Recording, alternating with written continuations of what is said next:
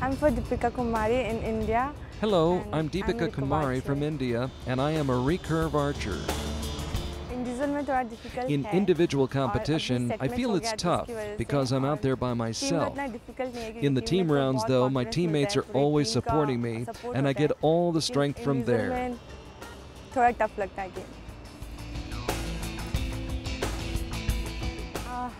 So I think in team competition, I'm so much more confident than in the individual rounds. I know, though, that I need to be more confident to win more medals. My only dream is an Olympic gold medal.